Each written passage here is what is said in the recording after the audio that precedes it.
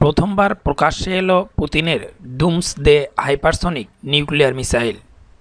প্রথমবার জনসম্মুখে অস্ত্রভাণ্ডার থেকে ডুমসডে ওয়েপন বা ধ্বংসের অস্ত্র নিয়ে এলো রাশিয়া। KH-47M2 কিনজিল নামে একটি হাইপারসনিক নিউক্লিয়ার মিসাইল প্রকাশ্যে এসেছে মস্কোতে। রাশিয়ার বিজয় দিবসের প্যারেডে ওই অস্ত্র প্রদর্শন করা হয়।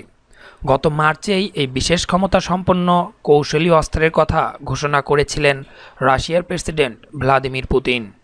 এদিনের প্যারেডে দুটি MiG-31 BM ফাইটার জেটের সঙ্গে যুক্ত করা হয়েছিল কিনজিল মিসাইল।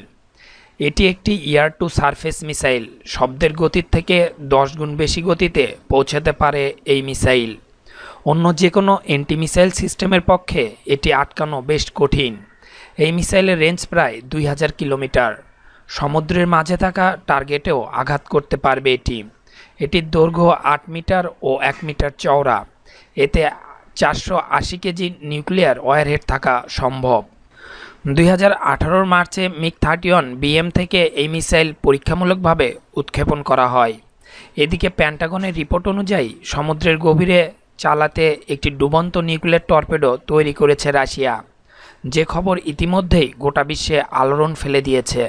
বিশেষ করে এই টর্পেডো নিয়ে চিন্তাগ্রস্ত আমেরিকা। আমেরিকার প্রতিরক্ষা বিভাগের তৈরি একটি রিপোর্টে অন্যান্য দেশের নতুন অস্ত্র ভাণ্ডার সংক্রান্ত তথ্য দেওয়া হয়েছে। সেই রিপোর্ট থেকেই জানা গিয়েছে রাশিয়া এই ইন্টারকন্টিনেন্টাল পরমাণু চালিত ও পরমাণু অস্ত্রবাহী ডুবন্ত ও স্বয়ংক্রিয় টর্পেডো তৈরি করেছে। সাধারণ ভাষায় এ ধরনের যুদ্ধযানকে স্ট্যাটাস 6 আখ্যা দেওয়া হয়। একে ডুমসডে ওয়েপন বা ধ্বংসের অস্ত্র বলে থাকেন সামরিক বিশেষজ্ঞরা।